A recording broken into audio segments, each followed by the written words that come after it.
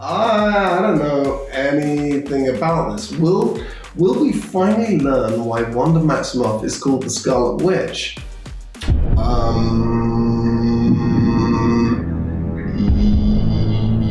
Yes, maybe. No, maybe. I don't really know. Why is Hamlet called Hamlet? I don't know.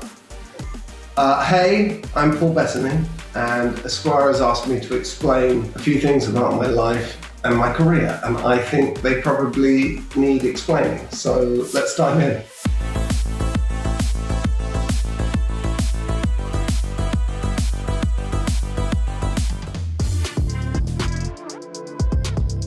Yes, there is a fan theory that I looked into the lens of the camera and that Vision is somehow aware that he's in a TV show.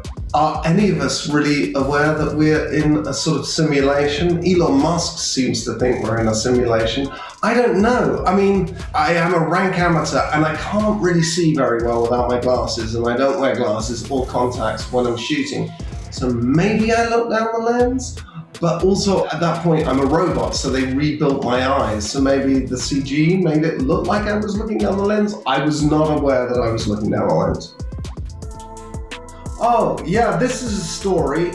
Apparently it's appeared on Reddit. There was a movie being made that I really wanted. And the writer and director really wanted me. And I really loved the project. And I went to see the producer. And the producer kept me waiting for about 45 minutes, and then he walked in and he said, "You're done." I said, "Excuse me?" And he said, "You're done in this business. Your career's over. You finished in this town, la la la." Anyway, I looked him in the eyes and I said, "You know what? People have second and third acts in this town, and you should mind your manners." And then I walked outside, my legs gave way, and I thought, yeah, maybe my career's over. My career's probably over. And I was on Sunset. I sat down on the pavement there outside of his offices, and my phone rang, and I didn't recognize the number, and I answered it, and it was Joss Whedon. And Joss Whedon said, "Do you want to be the Vision in the Avengers movies?" And I said yes. And then I turned around and I flipped off the building. And that's a true story. And what it proves is life is curly. You never know what's going to happen next. After 7 years and 5 films as a computer voice, Paul Bettany finally becomes one of the heroes. I guess that's true. Initially, I was given a job where I had to speak into a microphone for about 2 hours, and then everybody was thoroughly pleased with me, and they gave me a big bag of cash. And I think that Downey got pissed off at that arrangement and forced them to actually use me in the movies and make me show up on set. Not sure how it happened, but I believe that's the story. Paul Bettany would reprise Star Wars role for a series. Yeah, who wouldn't? I mean, yes, if I was offered a Star Wars series where Dryden Voss appeared, I'd say yes, 100%. Bettany admits he could never have been Bond. Well, I used to have this theory that Bond couldn't be blonde, and then Daniel Craig is blonde, and he's very much Bond. And so I don't know whether that theory works anymore, but I never felt like Bond. I never felt like the guy with the gun running around. I don't know why. I just never felt like I was that guy.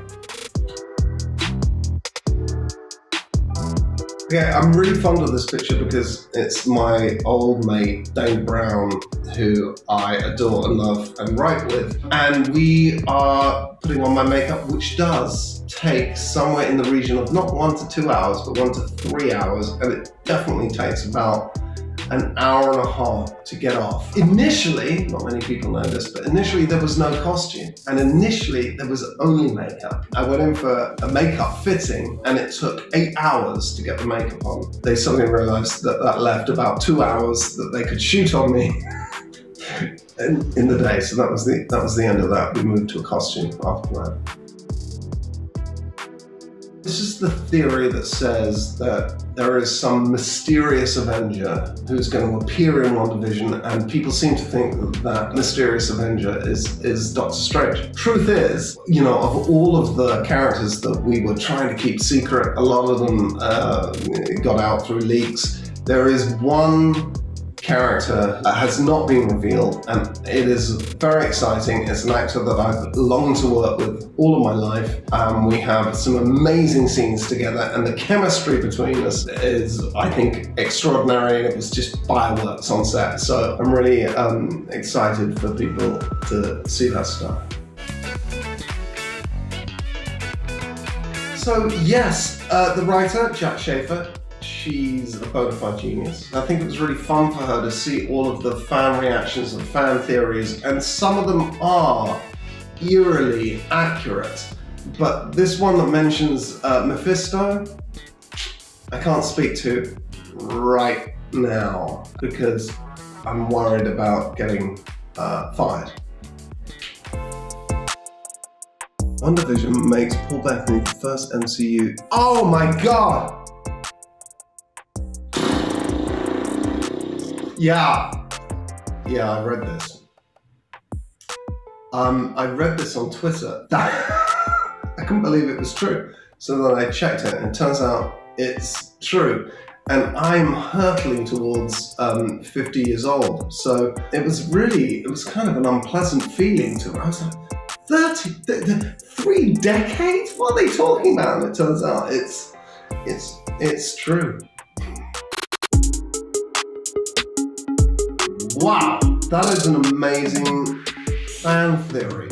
Look, I'm going to be honest, and I'm supposed to not confirm or deny any of this. I do not know that to be true, but there are so many things that I don't know to be true that have then turned out to be true in the Marvel world. And mostly I go to like the premieres and stuff so that I can finally understand the film that I just dedicated 6-7 months of my life to making. I watch it and I go, oh, that's what we were shooting. Well, it could be true. Okay, so the question is, can I tell you all why Vision is suddenly alive in WandaVision when he was dead during Infinity War? And the answer is no, because it would spoil everything if I did. What I can tell you is trust in Marvel. They don't make mistakes like that. Sit back, buckle in, enjoy the ride, stop asking so many questions. So thanks for watching. I'm sure you now know less than I do about what's going on in the Marvel Universe. Thanks for being interested in any of this. I adore you all.